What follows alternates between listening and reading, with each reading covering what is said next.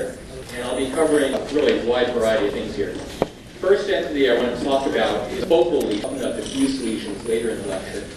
And I'll start off about brain abscess. And it's important to recognize that brain abscess starts out from a different type of process than a well-formed abscess, speaking cerebritis, which is simply an infected region of brain tissue before the abscess capsule forms. Usually, cerebritis and abscesses are due to hematogenous dissemination from places outside the CNS. And so if you know where most of the blood flow goes, you'll know where most abscesses form. And most blood flow in the brain goes to the middle cerebral artery territory. So although we can see abscesses there in the brain, the most common location will be in the middle cerebral artery. So here's an example of cerebritis in two different patients. The CT scan shows a patient who was born with a immunodeficient autoimmune system, and you can see there's a large area of contrast enhancement with surrounding vasogenic edema. Now this patient could never develop an abscess capsule because he lacked the immune response that would allow it. The MR image, coronal MR image, shows a blotchy area of contrast enhancement. This is an area of cerebritis that's contrast enhancing. An abscess capsule has not yet formed, but you can see how as central necrosis and pus collection begins in the center, how this might begin to look dark on T1 weighted images as it has more fluid content. And again, you can see surrounding vasogenic edema. Now, how does an abscess capsule form? Well, basically, within the first few days after development of cerebritis, there's an organized reaction by macrophages and fibroblasts which encircle and wall off the infection, leaving a central region of purulent material which has different density on CT and different signal intensity on MR than the capsule. So here is a patient with well-defined abscess, and by now the area of cerebritis has matured into a rim-enhancing collection which has a central region of low density and a contrast-enhancing, smoothly marginated wall. And that's relatively characteristic for an abscess. Note that the inner margin is smooth, and although that can be seen in tumors, it's much more common in abscesses. And that's one way that you can distinguish the two apart. This shows it, I think, a little bit better. You can see, again, that there are multiple rim-enhancing lesions. Here, they've gone up to the vertebrobasilar circulation to land in the cerebellum as well as the supratentorial brain. And again, you can see that the inner margin is smooth. They're grounded in location. But it does bring up the point of how one would distinguish an abscess from other ring-enhancing lesions. The most common entity with which you need to distinguish it is that of a metastasis. In other words, assuming that you have multiple ring-enhancing lesions. And the difficulty comes from the fact that not only are they both ring-enhancing, but they both tend to occur at the corticomedullary junction because they both arise via hematogenous dissemination. There are a couple of pointers that I can give you. One is that abscesses often have a smaller lesion right next to them. That's called a daughter lesion, and that's a distinguishing feature that you will only uncommonly see in tumors. I've already mentioned the smooth inner margin of the enhancing rim. And then sometimes one can be helped by the fact that the thicker side of the rim is the one facing the brain cortex because there's preferentially greater blood flow there. So here on CT and MR, two different patients, you can see that there is a mass lesion here that's rim enhancing, but also note that there is a smaller lesion just adjacent to it. In fact, you can see how the two are connected.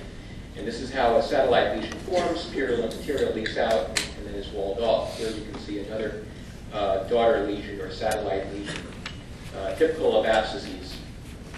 Here you can see the smooth inner rim that I talked about earlier, and you can see that sometimes on T2 weighted images, the internal matrix of the abscess contents are not a single signal intensity. You can see here this has a very mixed signal intensity. One of the more helpful features is what the lesion looks like on T2 weighted images. So this is an abscess with multiple satellite or daughter lesions around it, a lot of vasogenic edema, but please note that the rim of the lesion is dark on T2 weighted images. And this is very common in abscesses and only uncommonly seen in tumors. And it may be due to the fact that there are the chemical composition of the abscess wall produces T2 dark signal, some chemical interaction occurring, but it's not seen commonly in tumors, and it's a helpful sign. On diffusion-weighted images, often the contents of an abscess are bright on diffusion-weighted images, and here you can see an example of that, and this is due to restricted diffusion due to the thick contents of the pus within the abscess.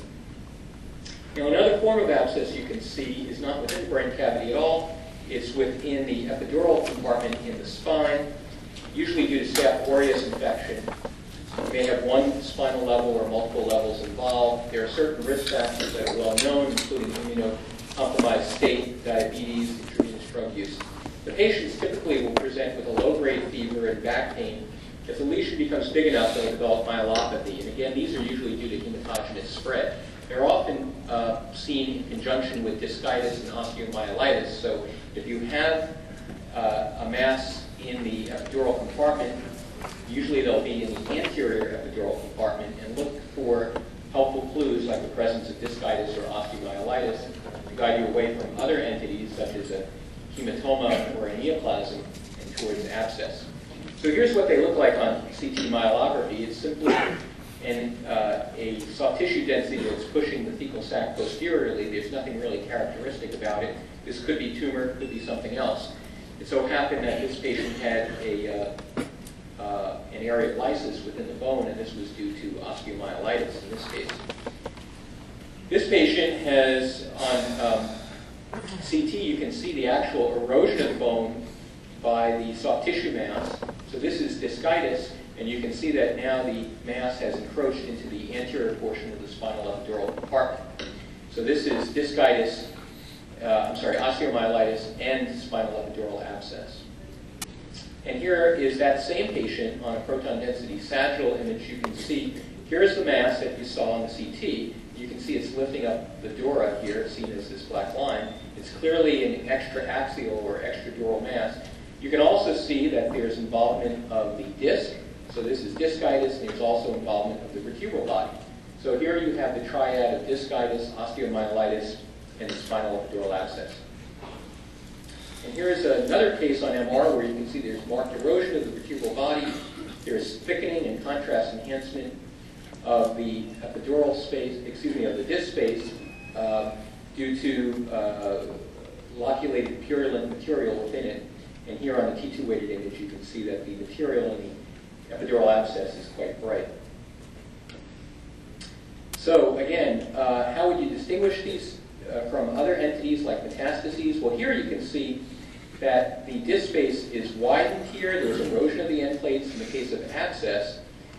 In metastases, instead of seeing an appearance like this, the disc space usually appear normal, and there are multifocal areas of abnormal signal. So it's quite a different appearance. And here you can see that there, in the abscess case, there's enhancement of the disc material, and here there's not in the metastasis. Let's talk about another focal infection, and that is subdural empyema, which is an infective process that's confined to the subdural compartment. We most commonly see it within in the intracranial compartment rather than the spine. It can arise via numerous mechanisms, often via local extension, perhaps from meningitis or from mastoiditis, sometimes post-traumatic, or also relatively commonly would be hematogenous dissemination in a patient who has sepsis. Clinically, the patients appear very sick, and the imaging findings are relatively subtle. And they're not too subtle in these cases, but these do show it quite well. You can see there's a rim-enhancing extraaxial collection on the T1 weighted image. It's very dark. Here there's a very thick rim. This is a relatively characteristic CT appearance where, if you're not looking carefully on this contrast-enhanced scan, all you see is a low-density subdural collection, which could be a hematoma, until you look carefully here and see that there is enhancement along the rim of the cavity. And this is a very common finding in subdural empyema, and it's the sort of thing that you should be looking for if you suspect subdural empyema and are uncertain whether you're dealing with hematoma or infection. Here's the same patient seen 3 different ways with MR imaging. You can see that there is a rim-enhancing subdural collection. On the FLAIR image, the pus within the collection does not suppress in the same way that CSF does, so it has brighter signal. And even on the diffusion-weighted image, you can see that there is abnormal diffusion. In fact, there's restricted diffusion due to the fact that the purulent collection doesn't allow water diffusion very easily. Now, I want to talk about more diffuse, less focal abnormalities. First one will be encephalitis. Most of the time, the exact organism is not known or never determined. But one of the encephalitides with which we commonly have to deal is herpes simplex virus infection. And in the adult patient, we're usually talking about HSV1. HSV2 is a disease of neonates, and it's a systemic infection with multi-organ involvement, such as liver and spleen, and so on. Whereas the HSV1 is confined to the brain, and usually in the temporal lobes and the limbic system. So, I'll show you multiple images from the same patient. Here you can see that there is marked swelling in the temporal lobe in this patient. Why is this not an infarction? Well, it involves multiple territories. It involves the middle cerebral artery territory laterally and the posterior cerebral artery territory medially. So it's not really a great, could make a great case for infarction. In addition, there's involvement of the insula, which is very common in herpes infection, and there's a little bit of rim enhancement. Again, these are features that are much more common in HSV1 encephalitis than in infarction, for example, or other infections. Same patient, unenhanced T1, you just see swelling in the temporal lobe after we administer contrast. There's often this kind of patchy enhancement. You can see enhancement of the amygdaloid complex here. In a different patient, at a later stage in the disease, you can see that there's bilateral hippocampal contrast enhancement.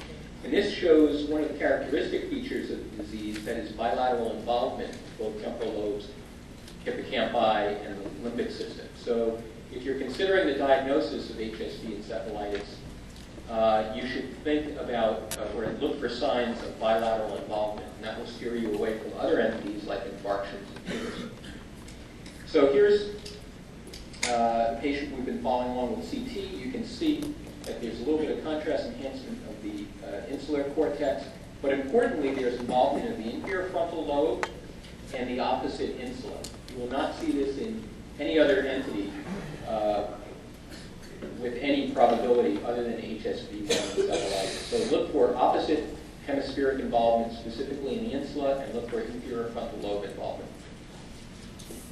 And here is a disease that looks like HSV1. It's called human herpes virus 6 encephalitis.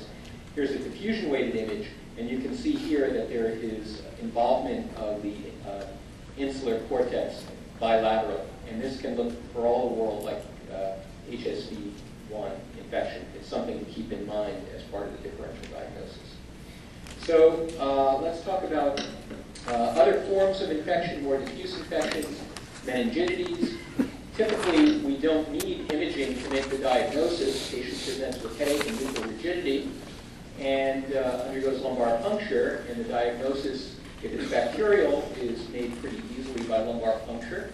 Most of the time, no bacterial or fungal organisms are found because the most common entity to cause meningitis is one of the many different types of viruses. So usually, one has viral encephalitis, viral meningitis, and no imaging is needed. Sometimes, in bacterial or fungal meningitis, however, complications result, such as hydrocephalus and empyema, in which case imaging is helpful. So here's a patient who has bacterial meningitis, contrast-enhanced T1-weighted image. You can see multiple small foci of enhancement. More commonly, one will see a laminar-type contrast enhancement. This is an unusual case, just to show you a variation on the more common theme. But on the FLAIR image, because purulent material is present in the CSF, you can see that the CSF does not suppress. Instead, it has very bright signal. And this is a common finding and helpful technique in looking for meningitis. Now here's a patient who had fungal meningitis, and you can see these thick exudates which are extending out along the base of brain and around the midbrain here and along the cranial nerves. And there's resulting mild hydrocephalus because CSF resorption patterns are interrupted. Now, I want to talk about cysticercosis very briefly. This is unfortunately a disease we see more and more commonly. It's caused by ingestion of the cork tapeworm and spread in a hematogenous manner. It can involve various different areas within the brain. So it can involve parenchyma, ventricular system, or CSF. And typically, one only has initially a very mild inflammatory response with no contrast enhancement, but with larval death, of course, one gets very profound inflammatory response and contrast enhancement. So here's a patient. This is a contrast-enhanced CT, and you can see that there are large cystic lesions with little small areas of contrast enhancement around them. This is relatively typical. As the disease progresses and with the healing response, the lesions become smaller. One often sees a little calcification along the rim as the lesions are treated.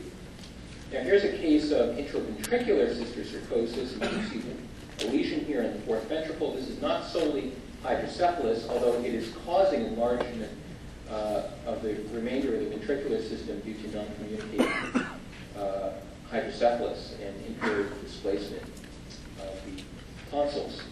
Now here is so-called racemose cysticercosis. It occurs in the CSF spaces, so these are all extra-axial lesions, and you can even see little tiny dots on the T2 weighted images and on the T1 that probably represent the scolix, and so you'll often see these little target-like findings.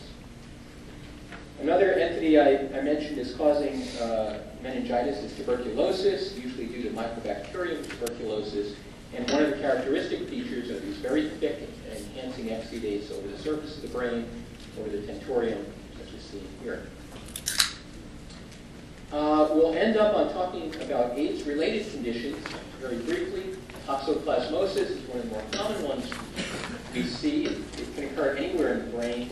Thalamus, basal ganglia, or diffusely throughout the brain are more common locations. They have these features, usually rim enhancement on T1 weighted images, or enhanced lesions on T2. And here's a classic appearance. For different patients, you can see these daughter lesions around the dominant lesions consistent with an abscess. You can see that on the T1 weighted contrast enhanced image, they will either rim enhance or they may appear to solidly enhance and can mimic mass lesions. So it's important to know the immune status of the patient in that setting. Now here's a patient. The usual treatment is with antibiotics. And here's a patient in the image with the large lesion with edema. You can see that there's a lot of mass effect. This is toxoplasmosis, and they're usually treated presumptively with antibiotics. In the same patient 2 weeks later, you can see that the lesion has virtually disappeared. So typically, these are treated with antibiotics. If they get better within the first 2 weeks, then it's presumed toxo, no biopsy is necessary. If they don't get better, then we have to think about other entities, other abscesses, or even CNS lymphoma, which is a complication of AIDS. And in that case, the patient will ultimately undergo brain biopsy. So here's a toxoplasmosis lesion. You can see a large amount of edema around a relatively small lesion. You can see that there's restricted diffusion, again, due to restriction within the abscess cavities. And on the ADC map, you can see it's dark, consistent with restricted diffusion. So I'll end up with a couple of other AIDS-related conditions. HIV encephalitis produces a progressive dementia over many months and is characterized by atrophy. And the classic appearance is a patient who goes from having some sulcal enlargement to a marked degree of atrophy over the course of a few months. This is direct infection of brain tissue by the HIV virus. It has to be distinguished from another AIDS-related entity, which is progressive multifocal leukoencephalopathy. And this is due to an entity called the JC virus. The patients often have visual loss and focal motor deficits. And again, they usually have focal lesions as opposed to the HIV encephalitis, which is a diffuse infection. Now, PML, it can be low density on CT. They may enhance, but they often are unenhancing. They're bright on T2 and dark on T1. Typically, they don't contrast enhance or have much mass effect. So here's a classic appearance of PML. You can see a large infiltrative lesion after administration of contrast material. The lesion did not contrast enhance, and it was bright on T2. So among all these entities, we need to distinguish infections in the AIDS patient from lymphoma. And so what does lymphoma look like? Well, it characteristically is intraparenchymal masses. There may be leptomeningeal extensions, or they may extend into the ventricles. Patients present with any myriad of neurologic symptoms and signs, typically headache. Now, one of the things we've learned over the years is that lymphoma in the AIDS population looks somewhat different from the non-AIDS population. Primary CNS lymphoma in patients who don't have AIDS typically are multiple lesions, hyperdense, on unenhanced CT, with homogeneous contrast enhancement. On the other hand, the AIDS patient typically has hypodense lesions that are rim enhancing. So here is a patient who does not have AIDS. You can see these homogeneously enhancing mass lesions, somewhat different from the rim enhancing mass lesion that one sees in the AIDS patient. Again, no rule is 100%, but this is a pretty good rule. And you can see why CNS lymphoma in the AIDS patient could mimic an abscess, and specifically toxoplasmosis. On MR, the lesions are dark on T1 and bright on T2, and we often have to resort to PET or SPECT imaging to make the distinction of lymphoma from infection.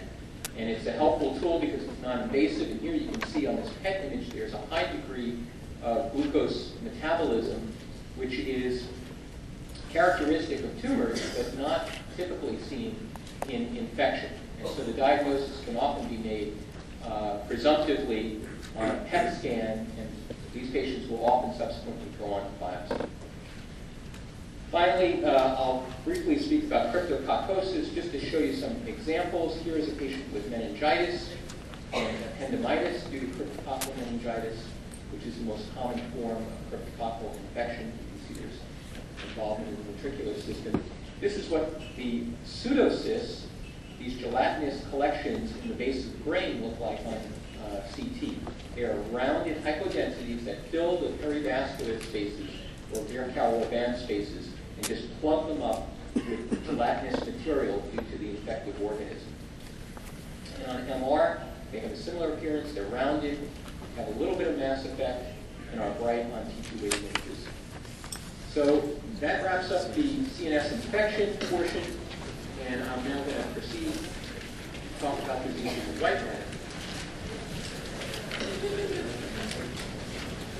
So, I think this is a complex subject, and the easiest way to approach white matter disorders is with a simple question.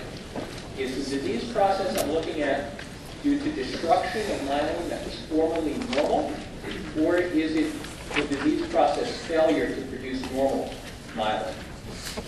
The former entity is called demyelination, and multiple sclerosis is the most common example we see of that. Dysmyelination, there are many unusual diseases and relatively rare diseases that produce that. We'll go through this briefly. Among the demyelinating diseases, we have multiple sclerosis and another entity called acute disseminated encephalomyelitis, or ADEM. Briefly, multiple sclerosis typically occurs in young adulthood. The lesions are multiple in space and time, often a waxing and waning clinical course, so the patient may have one neurologic symptom over the course of a few weeks or months, with remission and then involvement of a different portion of the CNS later on. The lesions are due to foci of demyelination called plaques that contain macrophages that start to destroy myelin. The lesions are typically periventricular. They're commonly oval in shape, and they are usually a few millimeters to many millimeters in size, but typically less than 1 centimeter. As they coalesce, they may start to develop larger lesions, or occasionally one may get a very large lesion that often is termed a tumefactive MS lesion. That simulates a tumor. On CT, they're hypodense. They're much harder to pick out than on MR imaging. They usually don't contrast enhance, but occasionally one can see it. So here's an example. This is a young patient who has this very focal area of low density. There's another area posterior to it. They are relatively close to the ventricular system. There are a number of entities which they simulate. Could be tumor, could be infarction, whatever. We spend some time trying to distinguish them. But ultimately, the point I'm trying to make is that CT is relatively insensitive and nonspecific. On MR, we can get some useful clues. These lesions are often perpendicular to the ventricular surface, an entity that's been termed Dawson's fingers. And these are due to the fact that the inflammatory changes occur along the long axis of the medullary vein, which usually are at a 90-degree angle to the ventricular surface. So here you can see multiple oval lesions that are perpendicular to the ventricular surface, and they occur because there are medullary veins that are entering into the ventricular system, and these lesions occur around those veins. Since veins are linear structures, these are cylindrical or oval structures on a cross-sectional image. And here you can see on a parasagittal image these lesions emanating from the ventricular surface, very characteristic for MS. Things we look for to try to distinguish MS from other entities. I've already mentioned the perpendicular orientation to the ventricular system. Also, we look for involvement of the corpus callosum. So here you can see a large lesion that is starting to involve the splenium of the corpus callosum. Here you can see characteristic pattern as the lesions are emanating from the ventricular system. You can also see that sometimes the lesions extend into, can involve gray matter. It's uncommon, but it occurs in about 5% of cases. So again, periventricular, oriented lateral, perpendicular to the ventricles. Another favorite area is the middle cerebral peduncle, the middle cerebellar peduncle, which is the structure that connects the pons to the cerebellum. So there are very few entities that actually involve the middle cerebellar peduncle. So if one sees lesions there, and especially if one sees coexisting lesions in the periventricular regions, one feels pretty confident that you're dealing with MS. The lesions will often contrast enhance in the acute phase. And so here you can see a lesion, multiple lesions that are right on T2, and with some of them contrast enhancing after contrast is administered. Now another entity that looks somewhat similar to MS, because it's a demyelinating lesion, is AVEM, which usually occurs following a viral infection or a vaccination. It's probably an autoimmune response against the viral envelope, which may be also its etiology post-vaccination. Supraventricular white matter. So here you can see multiple areas of ill-defined bright signal on T2. And you can see there's multiple areas of contrast enhancement. This is would be relatively atypical for multiple sclerosis. They are not particularly ovoid, not perpendicular to the ventricular system. Instead, they're broadly based and relatively ill-defined. Here's another lesion, which is somewhat large in mass length and also is contrast enhancing in multiple regions. Now let's turn to talk about dysmyelinating diseases, since these are, you're probably less familiar with these. And I want to spend a little bit of time talking about them. Typically, these are referred to as leukodystrophies. These are diseases in which normal myelin never fully forms. They're typically infantile and early childhood diseases. I will talk very briefly about 5 major ones. There are many others, and I think if you have a passing familiarity with these 5 diseases, you're probably in pretty good shape. So adrenal leukodystrophy is probably the most common of these 5 that we see. It's X-linked, so it occurs in males. Typically, they are in the first decade of life, usually around 4 to 8 years old. Classically, the disease in this form starts in the posterior white matter. There is a neonatal form where the entire white matter is involved simultaneously, but the most common type that you'll see is the X-linked form. And here's a classic example of it. You can see that the posterior white matter is involved. There is rim enhancement of the white matter abnormality. And it will be the leading edge, which means the area of most recent demyelination will contrast enhancing. And if the disease is left unchecked, it will proceed from posterior so that more anterior structures will be involved. I think if you're familiar with that, have a pretty good handle on interleukage dystrophy. Now, Krabbe disease is a rare disease, which actually you see a lot of at Duke because the patients undergo stem cell transplantation with good effect. The symptoms usually begin within the first 6 months of life. And these are, unlike adrenal leukodystrophy, they're widely scattered lesions. They're somewhat ill-defined. One may see corticospinal tract right signal, which is probably due to Wallerian degeneration. And here's a pretty typical case. You can see multiple periventricular abnormalities, but also lesions out here in the centrosemioid valley and even in the subcortical white matter. You can see here that the genu of the corpus callosum is not involved in this case. So these are widely scattered abnormalities. There's nothing specific about them, but the appearance is somewhat different from adrenal leukodystrophy, and as I'll show you from other leukodystrophies. So just multiple punched out lesions should make you think of the diagnosis. Now compare that to this entity, which is metachromatic leukodystrophy. There is no one preferential white matter pattern, but I'm going to show you the one that I've most commonly seen. The cerebellum is often involved. The pattern I most commonly have seen, and I've seen a large number of cases now because they also come in for stem cell transplantation, is this appearance that looks like a Rorschach blot test, ink blot test. So diffuse white matter involvement. It looks like the brain's been folded on itself on an ink blot. So you can see that it's the entire white matter that's involved in a very uniform manner. So this is different from adrenal leukodystrophy. It's different from Krabbe disease, according to the examples I've shown you. Now, there are two diseases that you need to have some passing familiarity with. They both occur in the first year of life. They both produce a large head. They are Alexander's disease and Canavan's disease.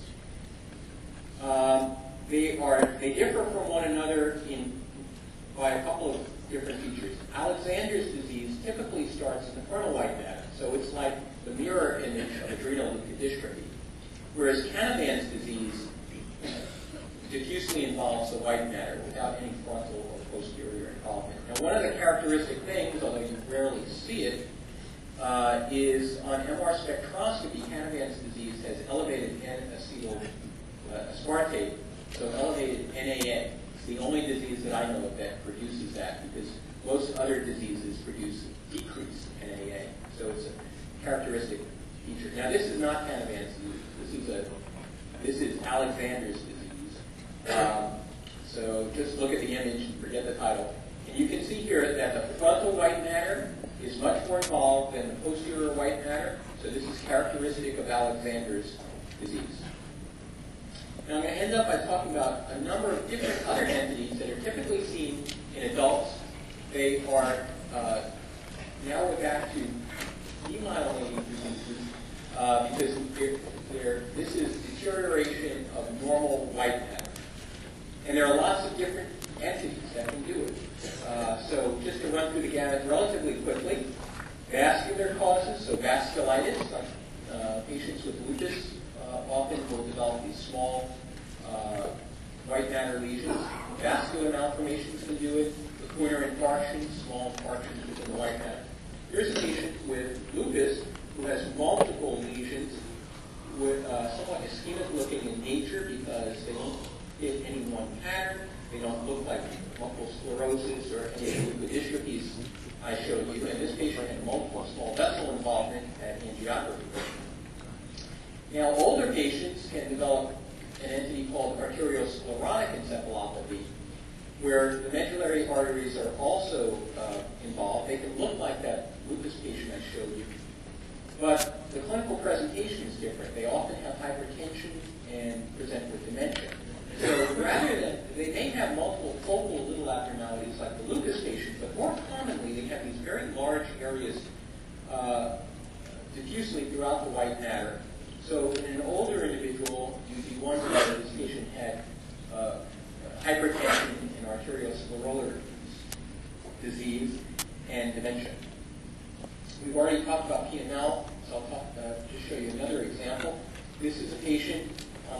chest-enhanced scan, there's this unenhancing abnormality that's infiltrated throughout the white matter. Note that there's no mass effect, so unenhancing abnormalities without mass effect, you should think of PML, or at least you should wonder about the immune status. Here's the same case of PML I showed you earlier, but now I'm showing you a T2 lesion. You can see there are multiple areas of bright signal. Now again, back to the distinction between PML and HIV encephalitis.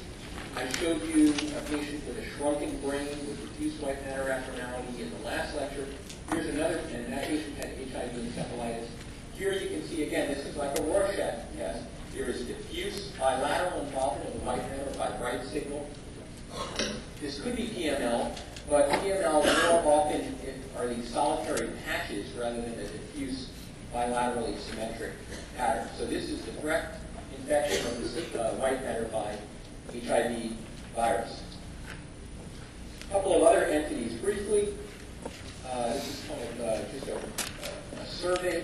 Central pontine myelinolysis. Often patients have had hyponatremia, but it's been rapidly corrected.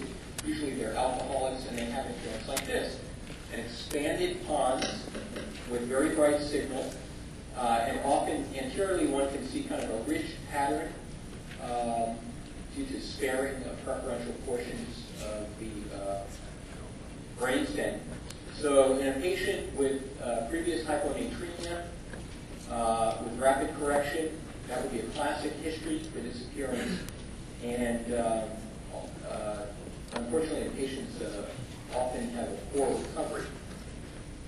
Other things that can affect white matter, various therapies, chemotherapy, immunosuppressive agents, and radiation therapy. So, patients who have non-CNS malignancies like breast cancer often undergo treatment with systemic agents like methotrexate and can develop diffuse symmetric bilateral abnormalities or patchy abnormalities.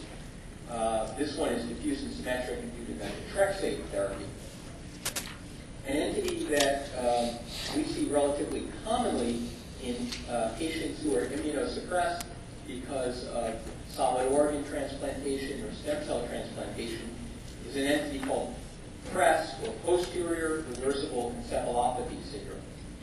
They get abnormalities in the white matter that are diffuse, symmetric. They start out posteriorly, hence the P in PRES, and it is due to vasogenic edema due to failure of autoregulation. These patients often have mild hypertension, often very low elevations in their blood pressure, or you can see in patients with systemic hypertension that's out of control. This also can be seen in patients with eclampsia, again, high blood pressure. So something that disrupts the autoregulatory system. So here it is again, posterior reversible encephalopathy syndrome. On T2 weighted images, there's more posterior involvement than anterior involvement. It's often confluent. And on, now this is an apparent diffusion coefficient map. The lesions often appear normal on diffusion, but on an ATC map, they have very bright signal, which indicates that the apparent diffusion coefficient is very high, which is just what you'd expect from vasogenic edema. So again, this is failure of autoregulation. The hypertension is directly transmitted to the blood vessels without autoregulation, and vasogenic edema results. One last entity that can produce white matter abnormalities is another treatment, which is radiation necrosis. Typically, you'll see this in patients with very high radiation doses. It can develop at any point after the radiation is administered, sometimes within the first month, but more commonly within the first year. You get these large contrast-enhancing lesions with large amounts of vasogenic edema. So here you see a patient, same patient, you can see large areas of contrast enhancement to the central nephrotic center with a large amount of vasogenic edema. The last lesion in this survey that can produce white matter abnormalities is the trauma, in which case the lesions can be within the white matter, an entity called diffuse axonal injury due to rotational and shear stress forces exerted either here with cortical white matter, or in this patient, deep down within the corpus callosum. The corpus callosum is stretched it's clear that one needs to take into account the clinical history given to you, key in on whether it's traumatic, effective, therapy, or whatever. So thank you for your attention, and I'll be happy to take your questions.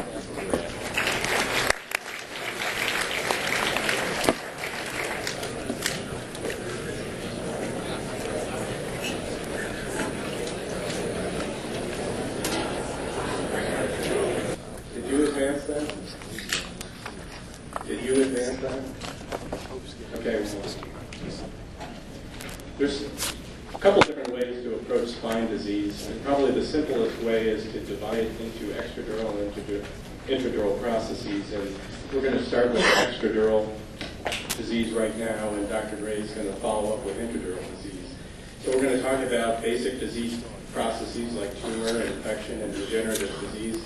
And then we'll talk about a couple of unique radiographic appearances that have their own differential diagnosis. So just beginning easy right now, we're going to talk about malignant disease. And the most common malignant disease of the spine is obviously metastatic disease. And the most common metastatic processes arise from breast, prostate, lung, and kidney. And the appearance, radiographic appearance of metastatic disease can be quite variable. You can see a focal mass. You can see various osseous lesions without much soft tissue abnormality.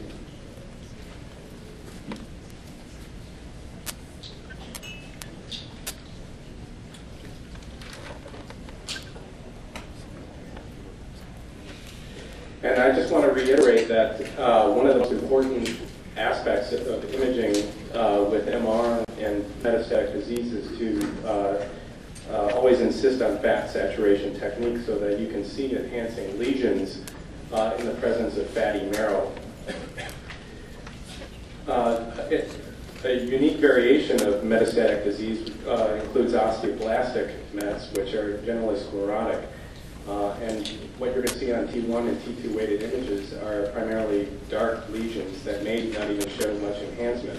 Classic osteoblastic metastatic lesions arise from prostate, breast, carcinoid, ovarian neoplasms, transitional cell carcinoma, and lymphoma.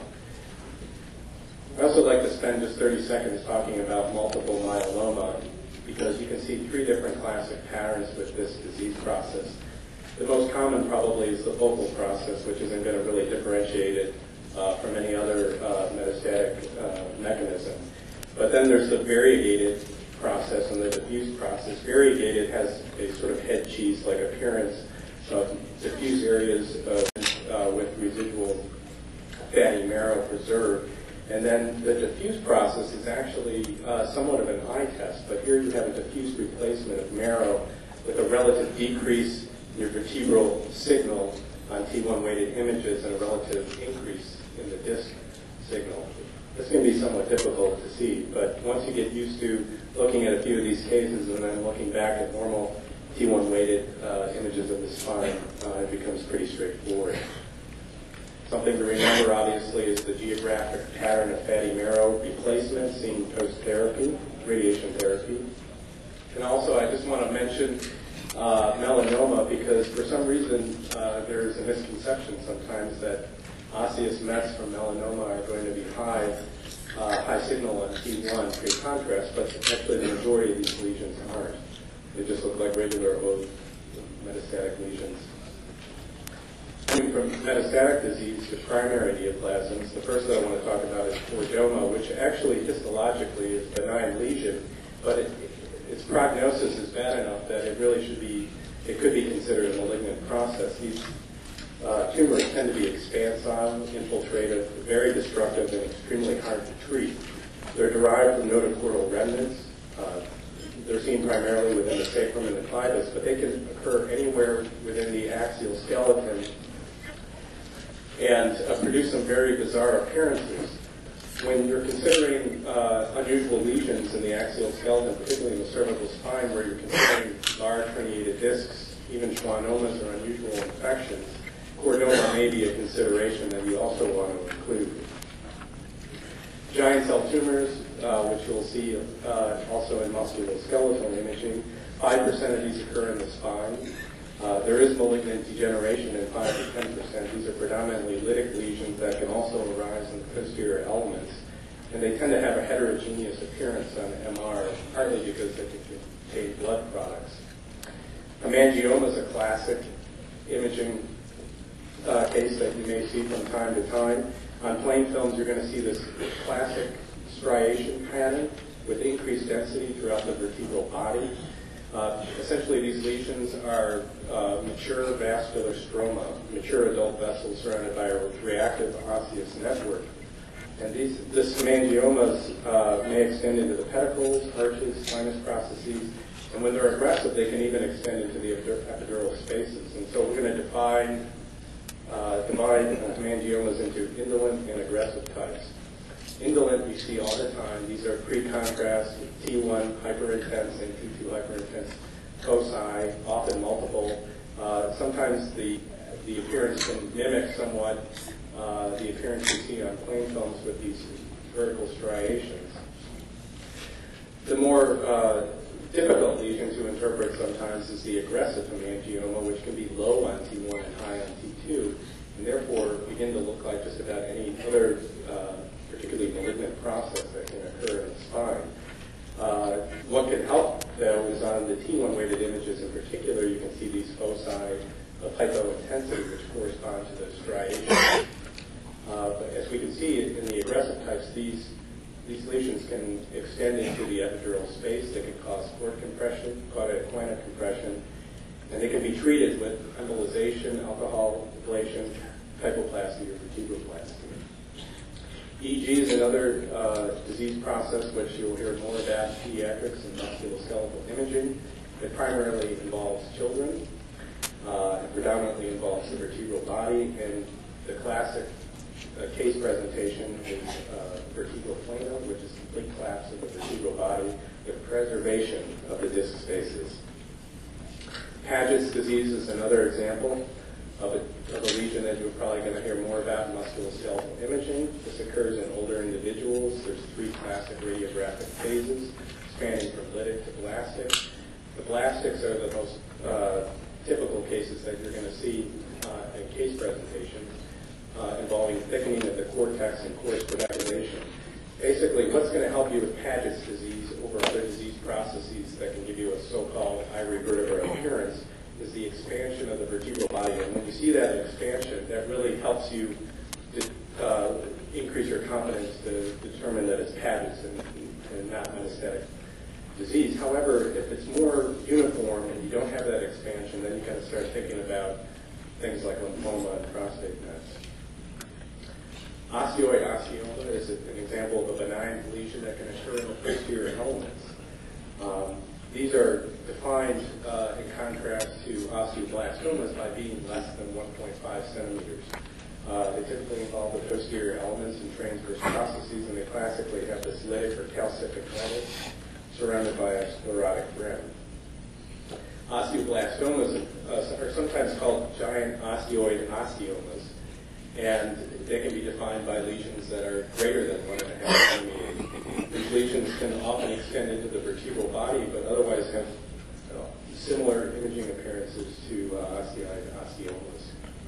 Aneurysmal bone cysts, again, very expansile lytic lesions with occasional hemorrhage and fluid levels, which are classic on MR imaging.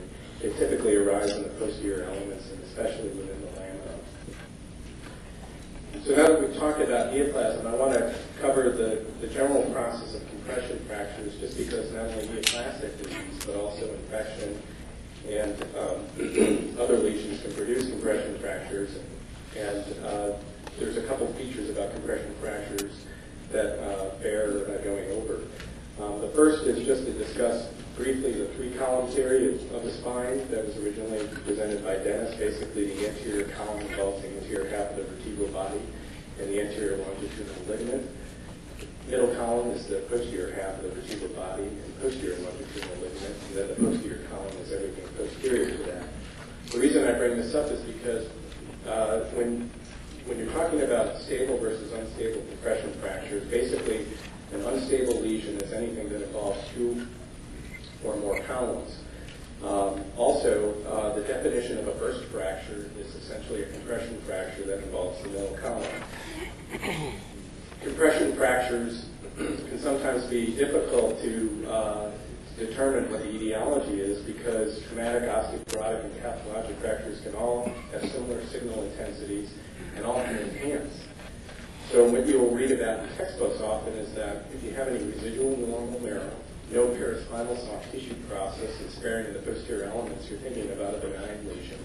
And in contrast, a malignant lesion, you're thinking about diffuse marrow replacement, prominent paraspinal or epidural soft tissue disease, posterior element involvement, cortical destruction. Obviously, if you have evidence of metastatic disease elsewhere in the spine, that's certainly a good tip-off. An additional feature which may help, however, is also with benign fractures, we tend to more often see rather angular and sharp borders of the vertebral body despite the compression abnormality, whereas with malignant processes, we may see more rounded borders. And just by way of an example, here we can see a decreased signal intensity compression deformity pre-contrast on T1, which diffusely enhances post-contrast. But if we look at the borders, we can see that these borders are actually fairly sharp. And in contrast, we have an enhancing compression abnormality below, where we see this rounded margin posteriorly that's causing mass effect on the cord, and this is going to be malignant compression abnormality.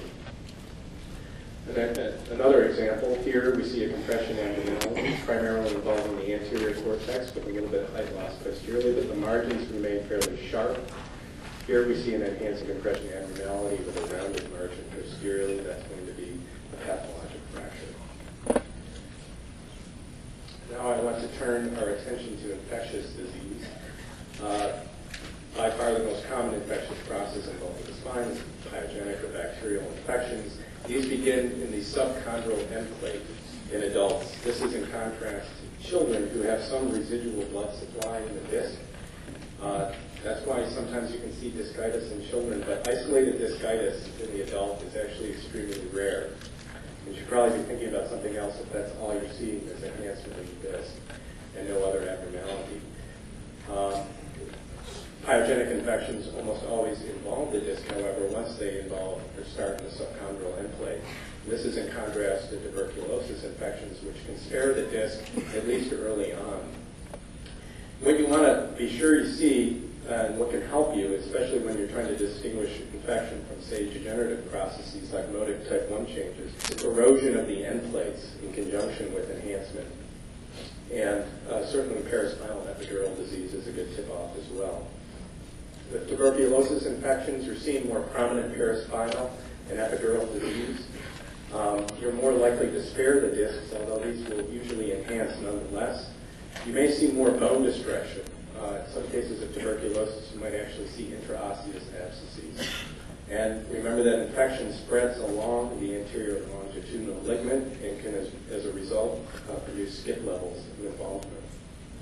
Epidural abscesses can be direct extension from discitis osteomyelitis or hematogenous spread, in which case they usually end up in the dorsal epidural space. Epidural abscesses could either be a phlegma-like inflammation with microabscesses and actually look more like soft tissue involvement, or they can be frank fluid collections.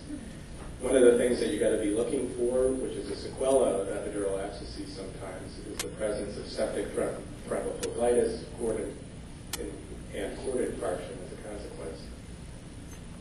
So when you're trying to distinguish pyogenic infection from TB and neoplasm, there's a number of places where you can see charts like this. The things to keep in mind, and certainly when you're taking a case, and certainly when you're interpreting as a board, is to think about neoplasm rarely involves the disc space. Paraspinous masses are much more likely to be seen, or certainly more likely to be prominent in neoplasm and TB, but they're certainly possible with bacterial infections. Bacterial infections almost always avoid the posterior elements unless it's just a massive infection. And the spread is usually contiguous with bacterial infections, whereas you're more likely to see, obviously, multifocal disease with neoplasm and sometimes with tuberculosis as well, where you have skip areas that are normal. To talk about degenerative disease in and of itself, it's not the most interesting topic, but one of the sources of confusion is terminology. So I'd like to spend just a moment talking about terminology. When we think about a disc, it's sometimes easiest to think about it as an oval divided into 4 quadrants. When we talk about symmetric bulging discs, therefore, we talk about disc herniations that involve all 4 quadrants. Asymmetrically, we're talking about more involvement in some quadrants than others. With a broad-based disc herniation, we're talking about 2 quadrants of involvement, and a focal herniation, we're talking about 1 quadrant. With protrusion, I'm going to talk about a couple other terms that apply to disc herniations. When we talk about protrusion, we're talking about a process that involves tearing of the inner annular fibers, but the outer fibers remain intact. And by definition, the protrusion then does not extend beyond the plane of the disc. With extrusion, we're talking about herniations through all the annular fibers and disc material that extends above or below the plane of the disc and is narrower at the base than at the widest portion of the disc herniation. Free fragments or sequestered discs are pretty self-explanatory. And annular tears are not uncommon.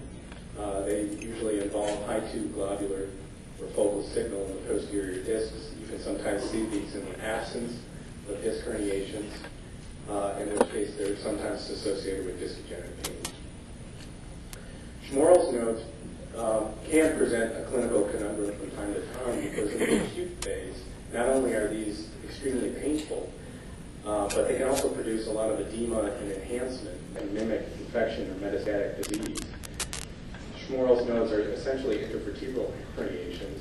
They tend to occur in characteristic locations involving the central portion of the end plate rupturing into the center of the vertebral body. Schmorl's nodes are always going to begin and involve the end plate. You're never going to see a Schmorl's node in isolation. If there's no clinical history or laboratory evidence of infection, and certainly no history of metastatic disease in a young patient, these are the kind of lesions when they have characteristic appearances of a Schmorl's node that can be followed up short term to confirm that they are indeed herniations and not some sort of infection. Another characterization that's worth mentioning briefly are the modic changes, which probably have all heard about from time to time. Type 1 changes involve low T1, high T2 end plate changes. Type 2 are high T1, T2, that's because of fatty marrow replacement, and then low T1 and low T2 on type 3, which is basically because of sclerosis. The point of bringing up modic changes is because in this early type 1 phase, you may see some disc enhancement, and this could be confused with infection. The key is that there is no other evidence of infection in the patient, certainly no laboratory values, but we're also talking about preservation of the end plates. There's no erosion of the end plates, and certainly no paraspinal involvement as well. Another category of things to mention when we're talking about degenerative disease are postoperative complications. Certainly infection and abscess is something that we've already talked about. Pseudomeningocele, which are essentially contained CSF leaks from tears in the dura. And arachnoiditis, which can be seen as clump nerve roots. A pseudomass, where you have clump nerve roots plus a little bit of inflammatory tissue, or even an empty sac sign, where the nerve roots paste themselves along the inner surface of the fecal sac. Another clinical conundrum from time to time is scar versus recurrent disc. We all know that scar tissue tends to conform to a space. It certainly enhances with contrast. But the key is that no matter how much tissue you see, you shouldn't really see any mass effect. Notice the distribution of the nerve roots here are in anatomically correct position. This is in contrast to discs, some of which can enhance in the acute phase, as in this case right here in the left lateral recess. But in contrast to scar tissue, there's mass effect, and in fact that's probably the most important sign of a recurrent or residual disc, the presence of mass effect as compared to just enhancement versus no enhancement. Here you can see the nerve root deflected posteriorly here. Degenerative disease obviously also involves the facet joints. Perhaps the most common or important sequela to consider here with facet disease are synovial cysts. These can have very bizarre appearances, particularly on sagittal imaging. because they can contain calcium, nitrogen gas from the facet joint. They can also enhance. Probably the main differential diagnosis in many of these cases is an extruded posterior disc, but certainly in the absence of associated degenerative disc disease at the given level and the presence of facet degenerative disease, these are usually not a clinical conundrum. Another disease process we'll be mentioning briefly is ossification of the posterior longitudinal ligament. This is actually much easier to see on CT and on plain film test and MR. Actually, only about 50% of cases of OPLL can be seen on MR. The way to differentiate this from more focal processes is to remember that it occurs along the full course of the posterior longitudinal ligament. This is in contrast to calcified discs, osteophytes, and meningiomas, which are more regional phenomena. 50% of patients with diffuse idiopathic skeletal hyperoscosis have OPLL. DISH involves osteophytosis of the anterior and lateral spines, ossification of the tendons and ligamentous insertions. You see a lot of periarticular osteophytes. One of the key helpful differentiations here is to note that the disc spaces are largely preserved in these patients. Sometimes you see mentioned that the main differential here is going to be with ankylosing spondylitis, but DISH is a much more florid process than AS and rarely confused with that disease. Another phenomena that occurs in the extradural space is epidural ligamatosis, which can involve either the thoracic or the lumbar spine. And this can produce forward or cauda equina compression. This is a real phenomenon that can produce real neurologic symptoms. It can be secondary to either exogenous or endogenous steroids, or it can be seen idiopathically, particularly in obese patients. Epidural hematomas. These are fairly straightforward, but they can be eye tests. These are the kinds of cases that you want to look at a lot before the exam, because you don't want to miss it, given that this test has now become more of a test to rule out people who are dangerous and not dangerous. Basically, your GRE sequences are going to help you in some cases because of the susceptibility artifact from blood. These tend to occur more commonly in the posterior space when they're spontaneous than the anterior epidural space. It's a pretty straightforward diagnosis, but just get used to looking at sagittal spines. I just want to turn your attention to a few examples of unique radiographic appearances that have unique differentials. Probably the most general and easiest one is decreased vertebral body density. We see that most commonly with osteoporosis, where we see this generalized diffuse efficiency throughout all vertebral bodies. We tend to see associated with disease, compression abnormalities, etc. But we can see decreased density in various stages of Paget's disease. Certainly osteomalacia, which is more related to metabolic processes, can also produce a diffuse lucent appearance. And then multiple myeloma, which can produce these sort of punched out large lucent lesions within vertebral bodies. A classic is the ivory vertebra with increased density. The differential here, you can read this in many places. Usually there are ways of distinguishing these lesions from one another. Certainly if you get a case like this, you want to think about maybe recommending a CT scan, which will help you distinguish Paget's, say, from metastatic processes, and certainly from infection, which should produce a rather characteristic appearance. Although sometimes, obviously it's very hard to distinguish between infection and metastatic disease. But hemangiomas also has a classic appearance, which is most readily seen on CT. And then finally, there's scalloping. And I remember always having trouble finding a good list of differentials for posterior vertebral body scalloping, so here it is. Scalloping can be due to either congenital processes, such as those listed, dural atresia in association with neurofibromatosis, Ehlers-Danlos, and Marfan's.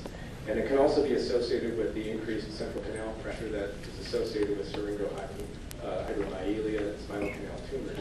The case on the right is an example of posterior vertebral body scalloping in association with dural atresia in relation to neurofibromatosis. That's all I have.